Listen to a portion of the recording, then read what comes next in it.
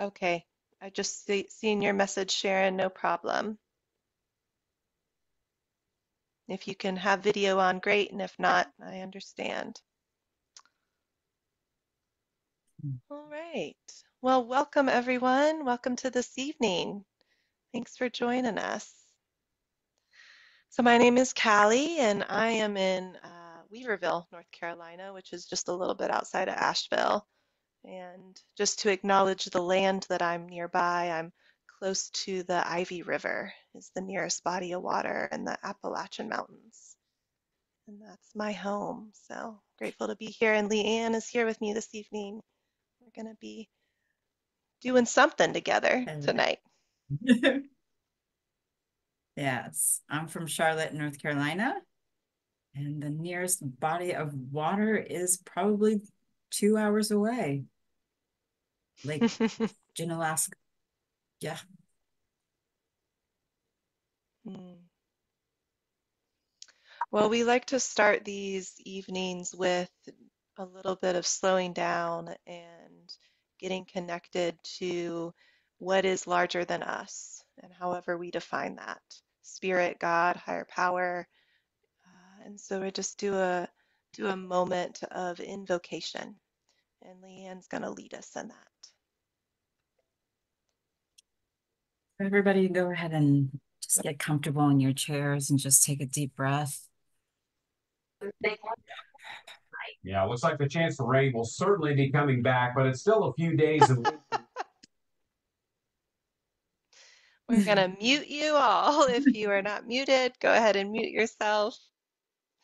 There's been a lot of rain in the forecast Yes, there recently. has been. So let's just go ahead and take a deep breath in and through your nose and out through your mouth and just settle into your chair as I do this invocation.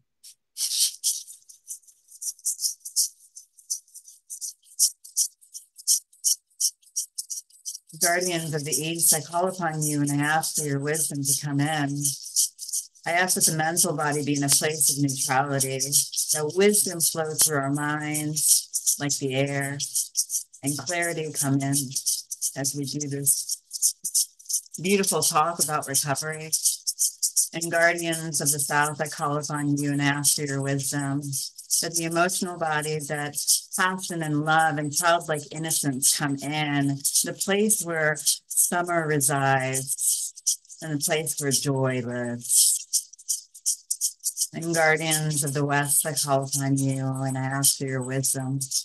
I ask that you come in where transformation takes place and transmutation is alive and manifestation is present. In the place where slumber comes in. And guardians of the North, place of belonging, I call upon you and I ask for your wisdom to come in. The place of the ancestors and the place of the elders to come in and to hold the space for us in a good way. And I call upon the up above, to the cosmos, the Milky Way, Mother Moon and Father Sun, to come in and to help anchor us upon this earth's plane, but also into the great mystery. And I call upon Mama Pacha, Mother Earth, to come in to anchor us into her crystalline core, to help us to feel connected and grounded in a space where our feet are grounded like the trees, rooted and anchored into this earth plane. And I call upon the spirit within, great spirit, the God that is within, to come in to help us to feel a sense of belonging, connection, and love, to help us to feel this. And I ask that the hollow bone be present, that we, Kallie and I, be the hollow bone that you wish for us to be of service to these beautiful humans that are in front of us today. And I call upon our well-seated ancestors, the ones who lived well and died well, the ones that came before us, these bright and shiny ones. And I call upon our spirit guides for our highest good to come in and to bear witness to this session, but also to hold the space for us in a way that we feel protected and safe. And with great honor and humility, I open the circle. I'll share.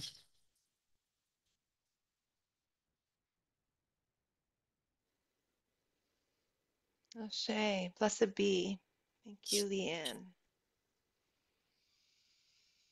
And so that invocation speaks to the four cardinal directions and the great above and the great below and the medicine wheel, which is a tool that we often use in our work with Rites of Passage Council. So just to speak a little bit to who LeAnne and I are, we'll just share a brief bit. So yeah, my name is Kallie, and I've been working with ROPC, Rites of Passage Council, for about 8 years now. And we'll get into a bit more of our personal stories later and how we arrived to this moment with you good people. Uh, but, in short, my work has continually evolved into more and more of earth-based practices. I started my journey in wilderness therapy, working with adolescents, and then found my way into graduate work and counseling work and have a private practice as a therapist and continually weave this thread of uh, how to bring more earth-based healing into my work with people who are recovering from addictions and trauma and find that it's one of the most effective tools that I've found for myself. And so my hope is that we can impart some of that inspiration onto each of you tonight. LeAnne, do you want to share anything about yourself? Yeah. So I'm LeAnne. I am a holistic practitioner, specializing in medicine, shamanic work, and hypnosis and recovery coaching. And so I've been with ROPC for about 2.5 years because I felt a calling, and so I'll get into that later. But kind of similar to what Kallie said, there's a very big need, especially in the recovery fields, in recovery, to be connected to nature and how important it is in recovery, but also in life in general for everyone, actually. So my passion actually started about, I've been doing this work for about 10 years now, and have found it very beneficial, not only in the recovery field, but with many of my other clients, merging shamanic practices and hypnosis, and how it certainly plays a big role in not only changing the mind, but also shifting the spirit as well. And so it is a great um, honor to be able to help people in that way. And I have found it very useful in my own journey, not only in recovery, but as a human with holistic work and nature around us. And so that is why I'm in front of you all. So thank you. Thank you, LeAnne. All right. Well, I think first we just want to talk a little bit about rites of passage, right? What is rites of passage? Maybe some of you are familiar with rites of passage in your own lives, and maybe you've even done some of this work before, but just to offer a little bit of framework for what we're speaking to. And so rites of passage and rites of passage initiatory ceremony is something that is historical over thousands of years, that it's pan-cultural. And so if you look across the world, you'll find in every region of the world a different name for a rite of passage ceremony. And it may be so the indigenous peoples, particularly to this region, the Cherokee peoples and the Lakota peoples, they would call the vision quest, which is actually a European word given to the ceremony, humblecha. Humblecha, which means to cry for a vision. And so that was the word that they had. And then Vision Quest was actually the language that Europeans gave to Mhm. the ceremony when they came to this land and colonized it, because they had their reference for what was happening, and a ceremony that was happening was uh, the King Arthur, the King Arthur expeditions, and so they thought of quest, like to go out on a quest. And so this word vision quest came to be. And so there's been some evolution of vision quest or vision fasting, but that's typically the wording that you'll hear used for a rite of passage ceremony. So just to give some history there. And then in other places, like the Aboriginals in Australia, they call it a walkabout. And so there's this way that, or in Scotland and Ireland, they call it mountain walking. And so in every region of the world, you'll find that there's a term to describe this ceremony where you go out into nature in solitude and typically fast for a number of days, usually 3 or 4 days. And the intention of these ceremonies then, back then, were really a way to mark a transition from one phase of life to the next. And oftentimes, we think of transitioning from adolescence to adulthood or childhood into more responsibility as a adolescent person. And those were usually when these rites of passage ceremonies were offered. And there are many other times in our lives where rite of passage ceremonies are uh, helpful. And, I there are, just coming to the top of my head, there are these moments where, we get married, we get divorced, we become a mother, a father, we start a business, we grieve the death or the loss of someone that we love. These are all rites of passages in our lives. And the first one, kind of that initial one, moving from adolescence into adulthood, you will find that our modern day society, our modern day culture has really lost the art of rite of passage and initiatory ceremony for our youth and for our young people. And so we have a lot of individuals who are walking around uninitiated, and there's this hunger. I think of it as a hunger, and I certainly felt it as a hunger when I was in that place, that there's this hunger to initiate, to self initiate, to move forward through that threshold into this next stage of life. And without the guidance of other initiated elders, we find ourselves attempting to do that on our own. It's in our bones, it's in our DNA. For for thousands of years, our ancestors have done this. And so we seek that out, usually unconsciously. And that looks like often a pseudo initiation.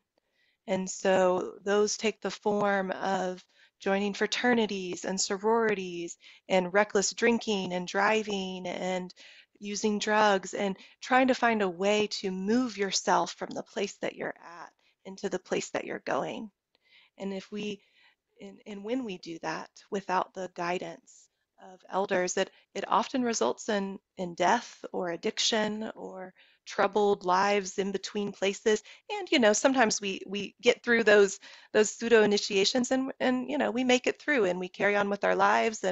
Uh, and yet what I find is that people who come to our programs and are in a place where they're longing for that rite of passage in their lives, that there's something that has been missed. There's this there's this feeling that people describe to me that I know in myself, that I've experienced, of uh, there's something that I'm missing here. There's something that wasn't completed.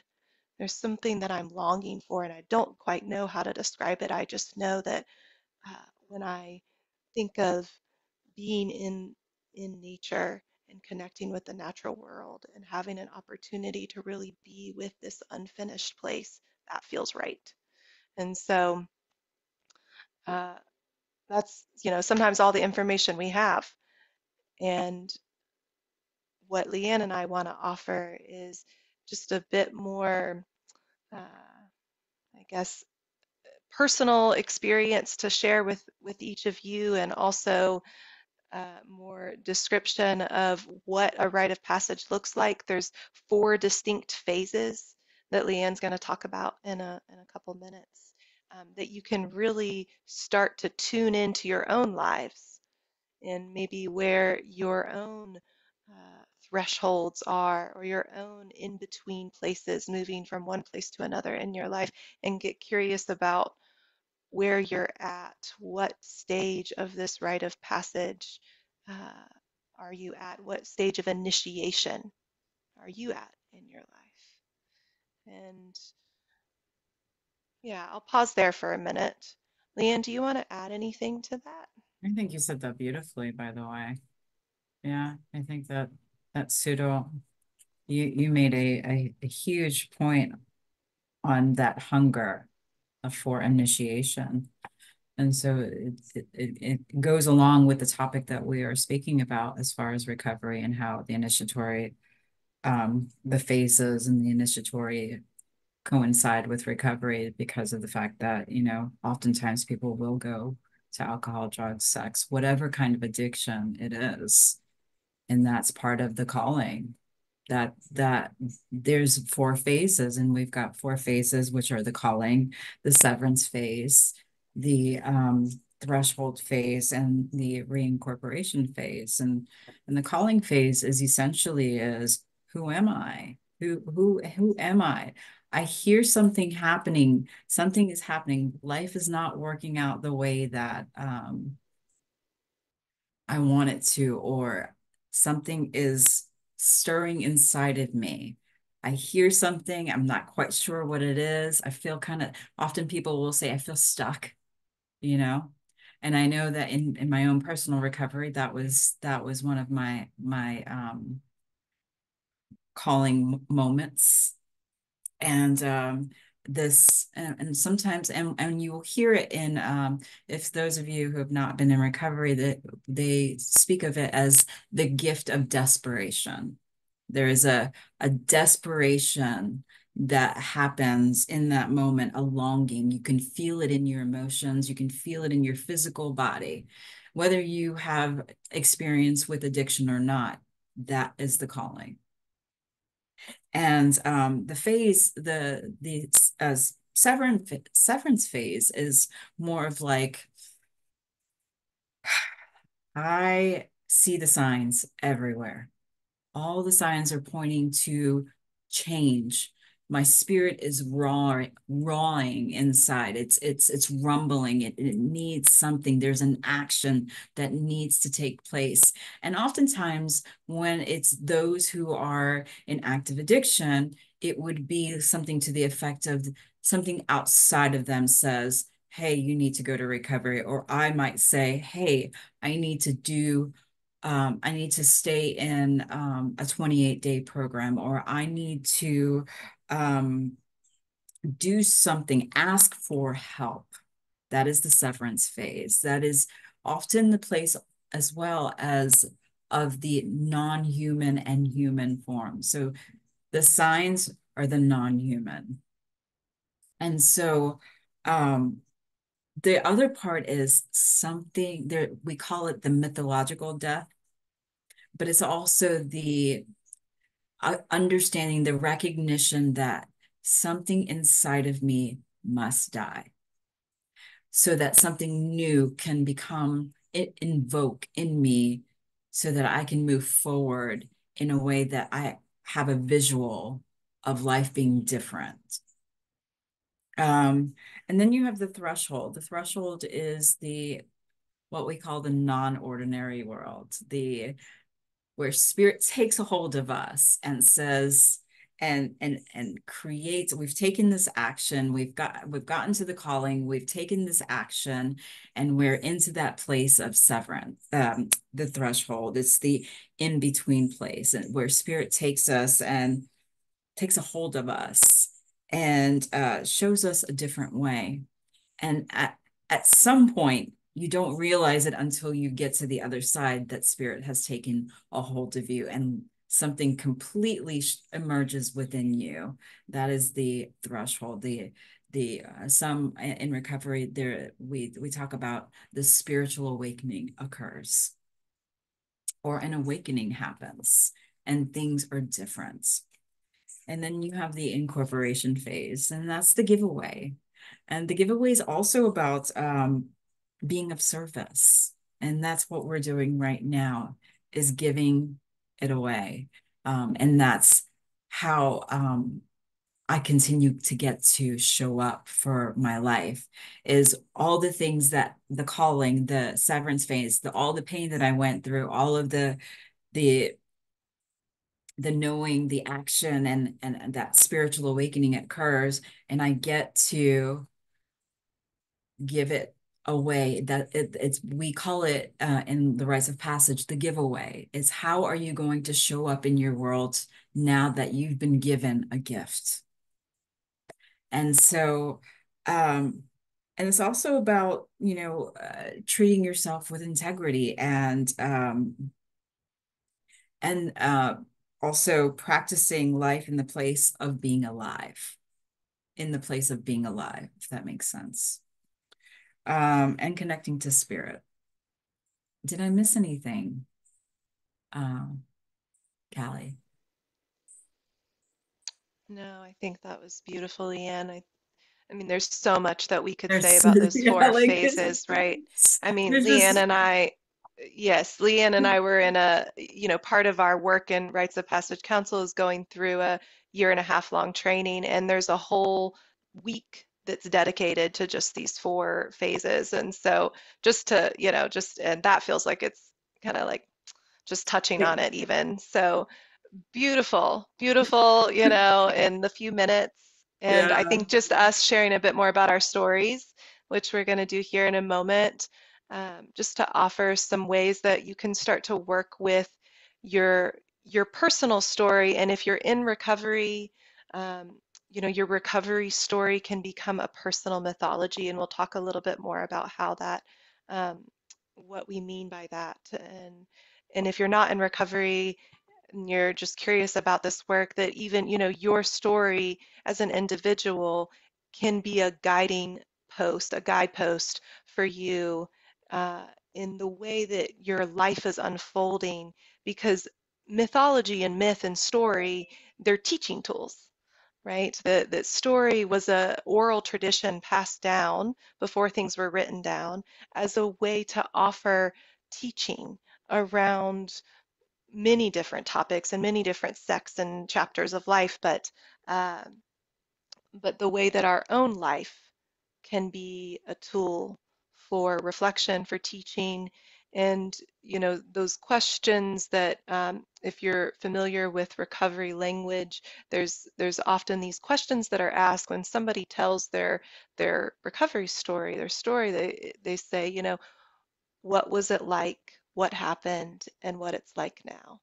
And similarly, these four phases are a way to really understand what happened and what it's like now and where you came from.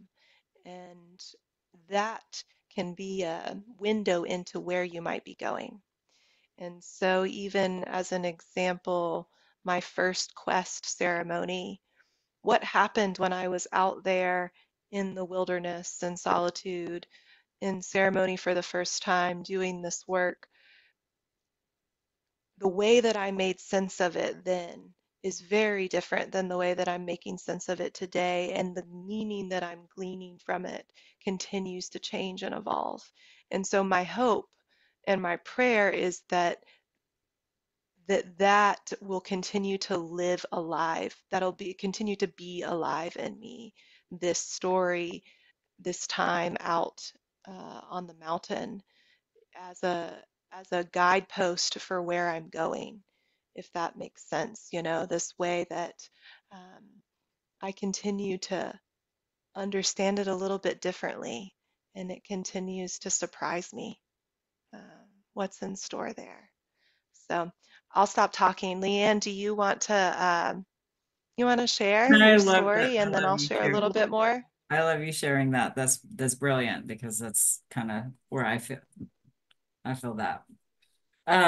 So I'm just going to share a little bit about my journey as far as I'm going to do my best to correlate it with how the rites of passage became such a big and vital part of my reality as far as moving forward in my recovery as well. But so the calling for me, my story, I was a cocaine addict and an alcoholic, and I also struggled with abuse, and very surprised that I even am still alive.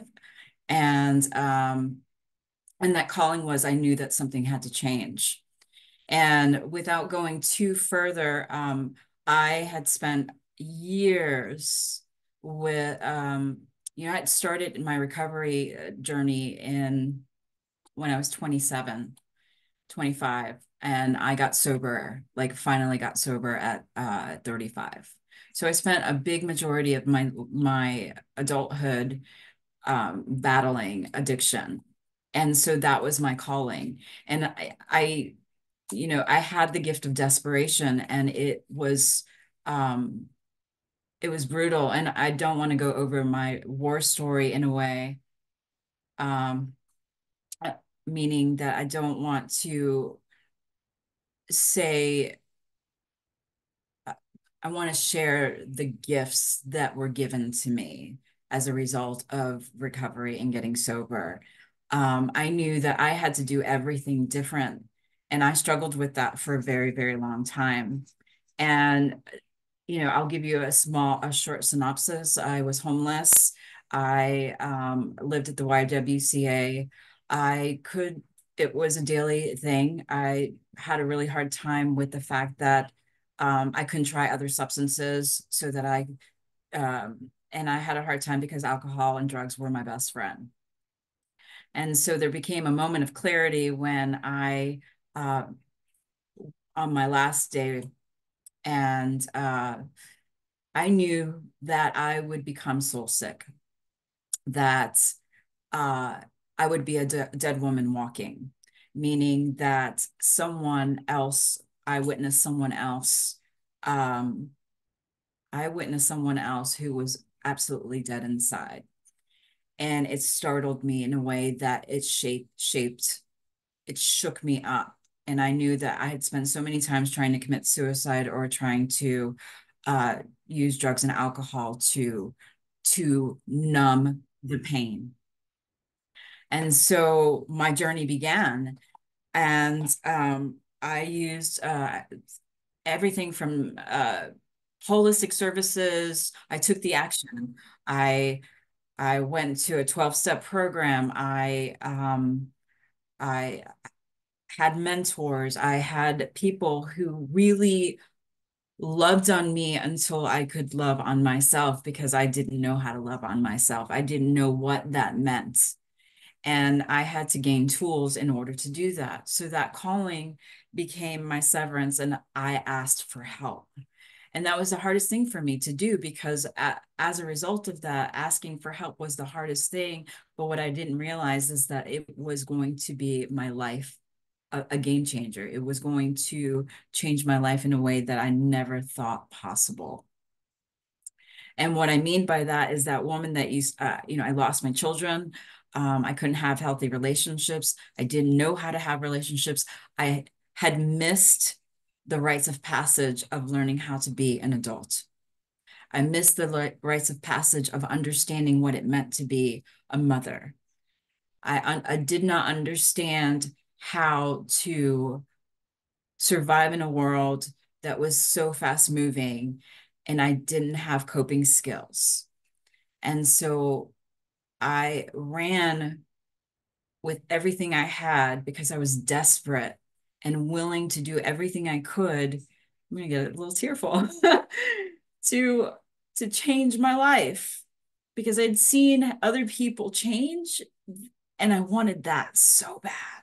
And that moment where I had a Catholic God. So for me, it was like, I don't want anything to do with God or the name of God.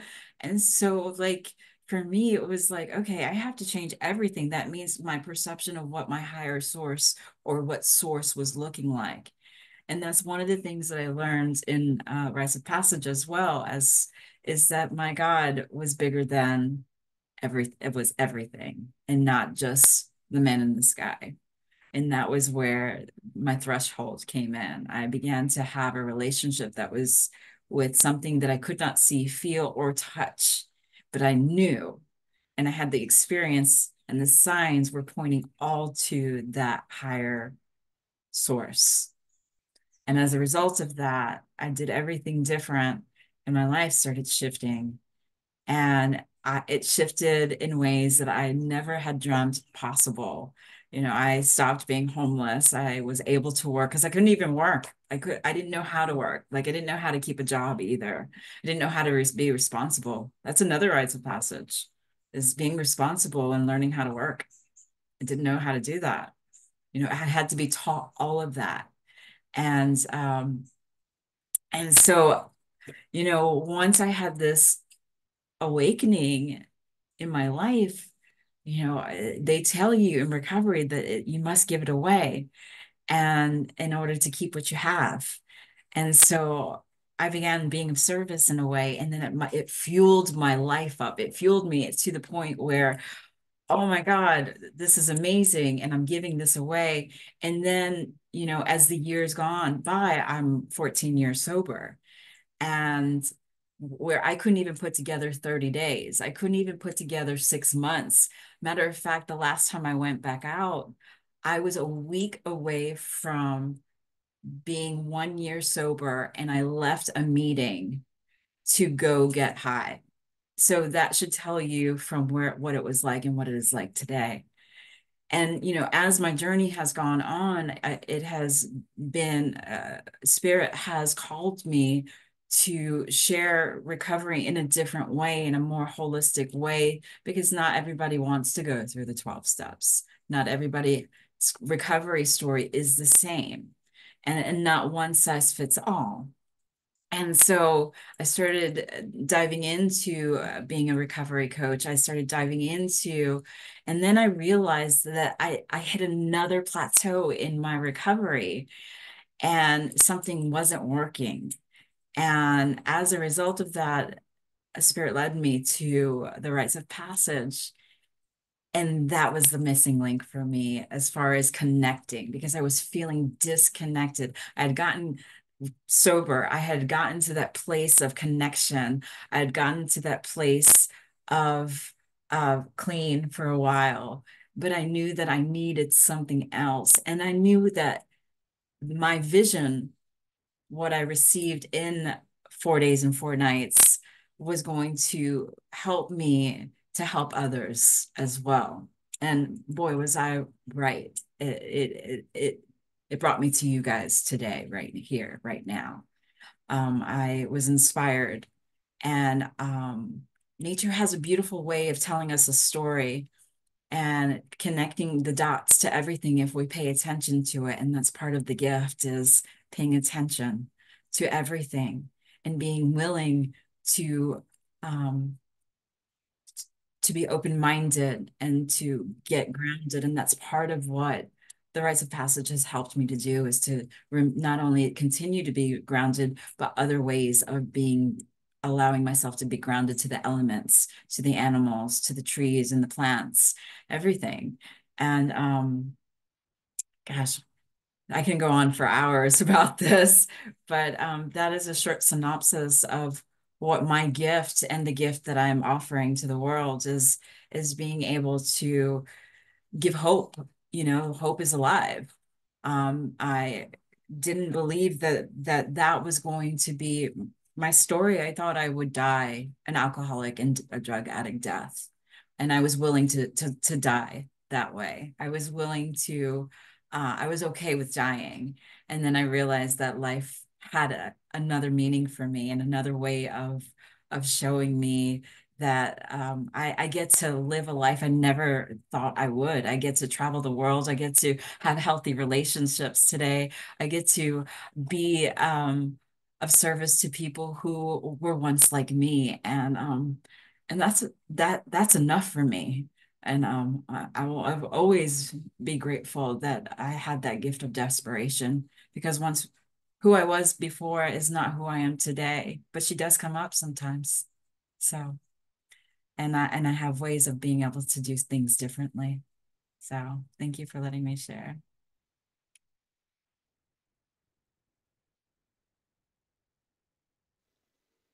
Thank you, LeAnne.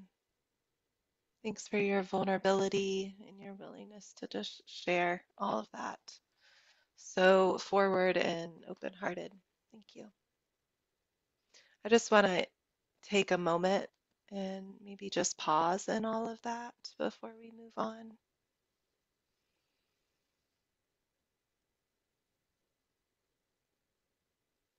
Maybe just in your own mind and body and heart, just taking in anything from LeAnne's story or anything else that's been shared so far.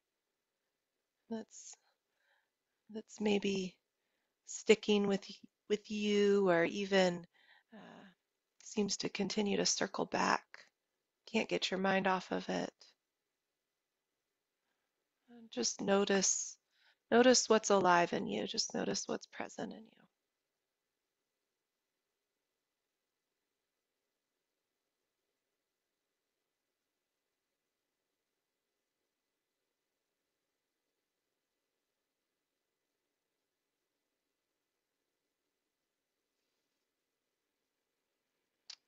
And before we roll into some more sharing, I also want to open it up for questions or reflections, and we'll have a little bit more time at the end also.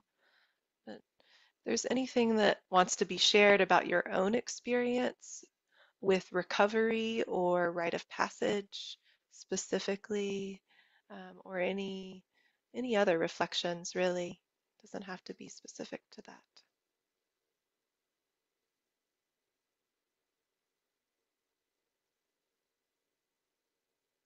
Mm. And if you want to share anything in the chat, you can do that as well if that feels more comfortable. I know sometimes these Zoom recordings can be, we're all in this box of boxes, and it's can be a bit daunting sometimes to share, or just not a little awkward. So if that feels more comfortable to share in the chat box, you can do that as well.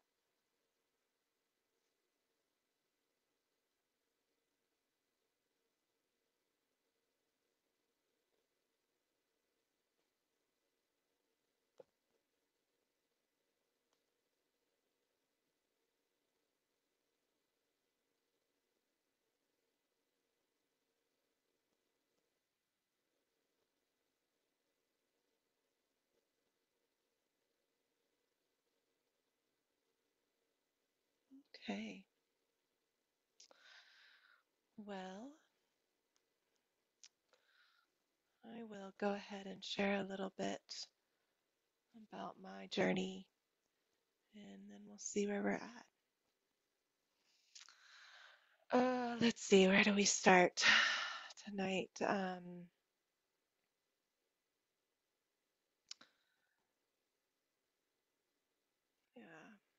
just taking a moment to get connected to what feels true and authentic tonight. So similar to what LeAnne was sharing, I had a calling that lasted a few years, and I found my way to substances and alcohol and relationships um, at an age where I was really needing guidance that wasn't available to me. And at a time in my life where I felt lost, I felt uncertain, I felt unclear about who I was or what I even had to offer the world. And it's often that time in adolescence I I started at a fairly young age with substances and alcohol, and continued down that path, searching for a solution, searching for a way out of my internal experience, searching for some sort of guidance to reveal an answer. And for a long time, I really believed that I might find it in drugs. I might find it in alcohol. I might find it, especially in relationships that were toxic or dysfunctional, that, if they didn't have an answer, that at least they afforded me relief from what I was experiencing internally. And that lasted about 10 years. And there were moments in those 10 years where I would have breakdowns and moments of crisis, and I would think, something's got to change here. But funnily enough, it was never the drugs and the alcohol and the relationships that needed to change, right? It was all these other pieces of my life that, okay, if I change this or if I change that, and so for a while, because, and I think you said this, LeAnne, that the substances for me, and the relationships and all of that, they became an ally that I didn't have elsewhere. They became a friend, in a way. And uh, I believe that while they almost killed me, they also saved my life. And so there was uh, this very fraught relationship with this old way of being, this old way of loving. We talk about sometimes this old way of loving ourselves and others. And for me, addiction was that. And so this inkling that I had of something's got to change would come and go, and it would get bigger when there was crisis. And eventually, um, fortunately, there was a shift for me, and it's not one that is easy to describe. It's not as if I made a conscious decision one day to get up and do it differently.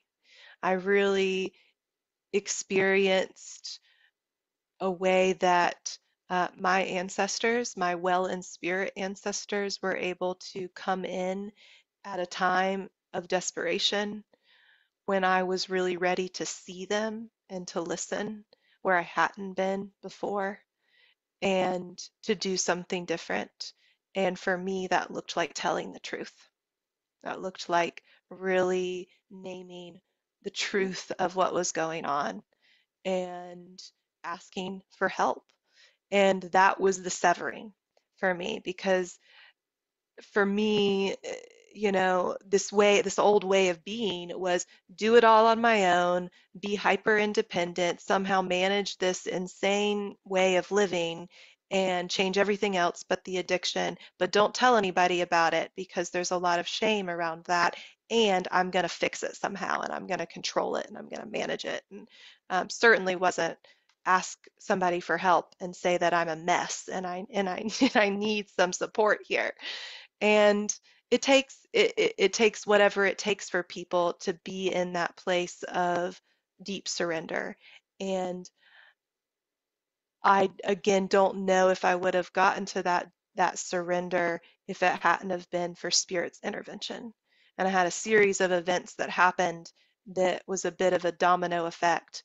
I had a near-death experience, and then I had an experience where, and it's funny to me now, but I got pulled over by a police officer and ran a stop sign, and I was late to work, and that was just a mini reflection of the chaos of my life, right? And the police officer comes over, and I could see the stop sign in the rear view of my mirror.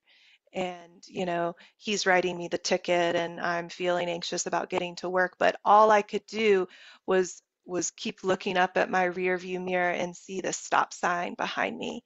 And all I could think was this voice, and it didn't feel like mine, coming in that said, just stop, just surrender. And it was a small moment. It wasn't some big burning bush moment, right? But it was that. And that stayed with me. And by the end of that day, after a couple of other experiences that were trying and challenging, I had the breakdown, the breakthrough, all right, I'm going to tell my family what's really going on here. And not that they didn't have some idea what was going on, but the whole truth. Uh, and that was the severance for me. Just stop. I need to stop this old way of living and start to begin to unravel these ways. And the part of me that is that addict part, or you know that wounded one, um, was trying to save my life. I have a lot of gratitude for her, and uh, so we just work together differently now. We have a different agreement now about how we interact with one another, this part of me. And um,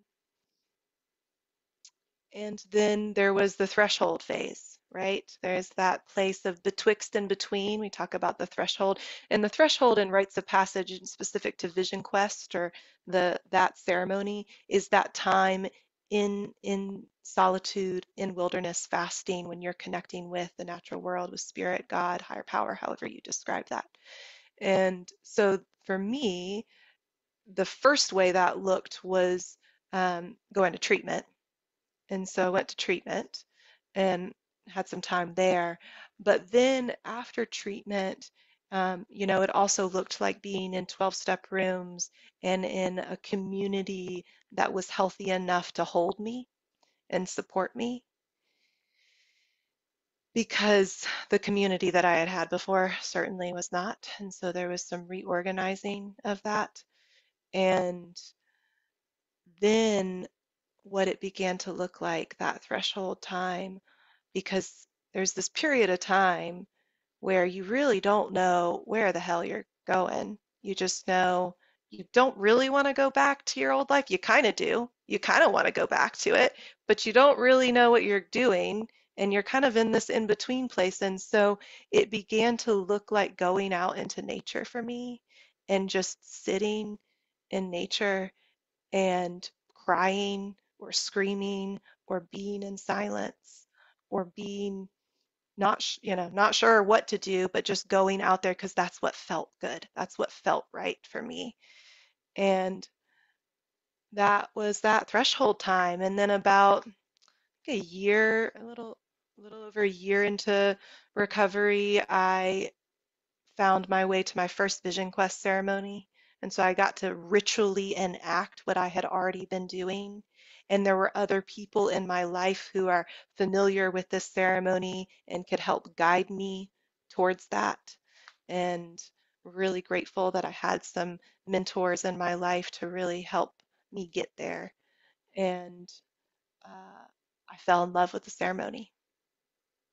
And it was the first time I did that ceremony that I thought, um, there's something to this. This is connected to my work, what I'm supposed to be doing here. And so I kept following that thread, just kept following that thread.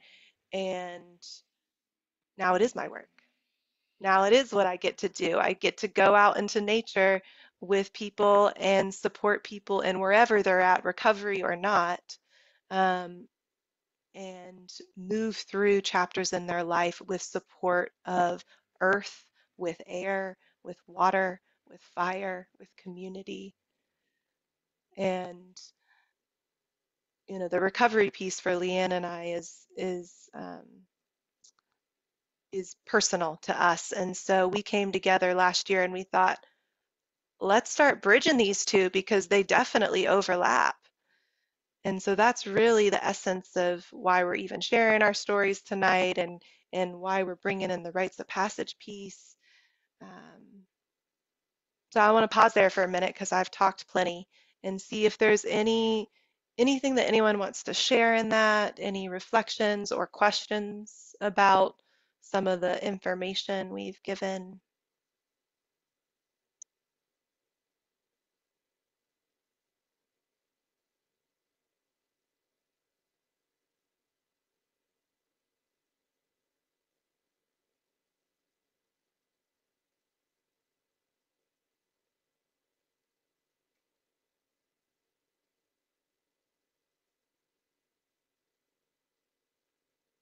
LeAnne, anything you want to add to any of it?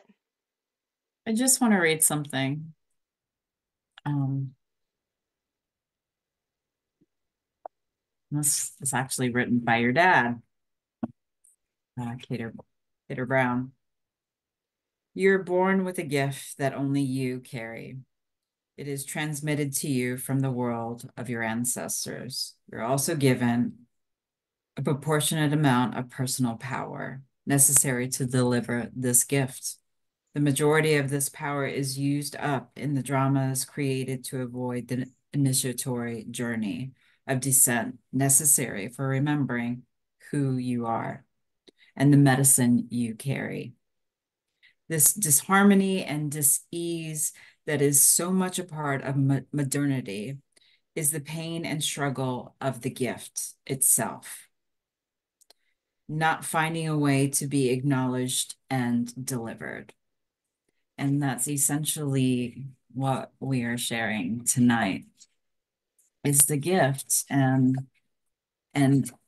why it's important for everyone to share their own medicine and their own gift, because everybody has their own personal story to give and to help with.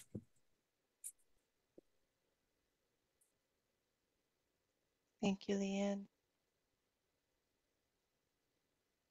Yeah, I think I would just add to that that one of the tenets that we lean into is that each of us has personal medicine, personal gifts that are unique to us. And maybe many people might have a similar form, right, or a similar gift, but the way that you express it That's right. is very specific and unique to you, and that it was really believed.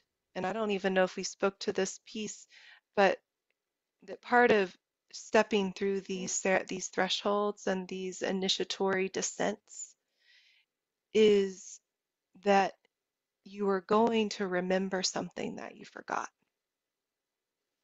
that you had maybe at birth, that you came into this world with, that is easy to forget, and in the being humanness, and remembering something that you forgot is really essential for the survival of the community. You don't just remember it for you, That's but right. you remember it so that you can bring it back to your people, whoever your people are, so that you stepping into your personal gifts and medicine can help your tribe, your community survive. And it was believed that if you didn't do that, the literal physical survival of the community would be lost.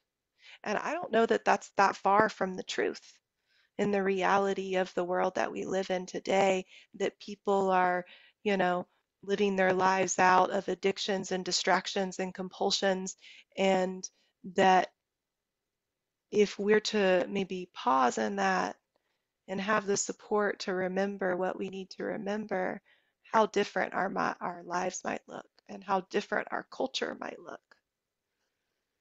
And so I just offer that as maybe some parting words and food for thought. I'm just grateful to have the opportunity to share what's been shared with me. And also just want to name that if any of this piqued your interest tonight and you're hungry for more, you're curious about more, LeAnne and I are doing a 5-day program in July that is going to be a deep dive into all of this. And one of our brothers, Rio, is going to join us. And so the three of us are going to have this awesome time near the Ivy River in the Appalachian Mountains, a 5-day retreat where we're going to do a deep dive into the medicine wheel. There'll be a 1-day fasting solo, and we'll incorporate some other ritual and ceremony into that as well, as along with some other teachings. And I'm going to go And ahead so and if put that that. piques your interest, thank you. I was going to say, will you put that in the chat Yeah, I'm putting that in for that. anyone who wants to explore more?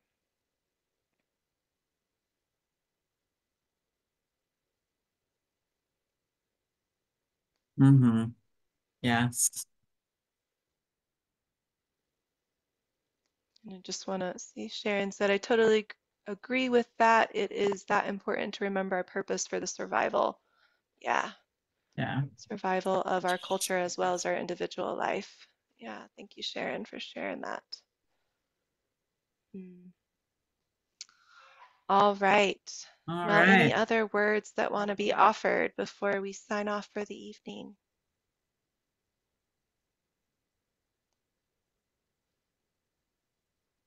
Thank you. Thank you, Sharon.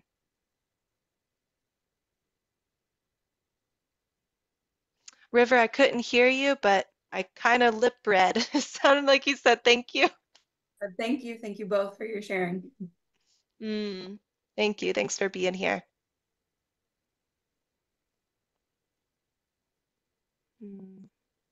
All right. Thank you, everyone. Thank you, everyone. Have a wonderful evening, and maybe we'll see you around the fire sometime. Ah.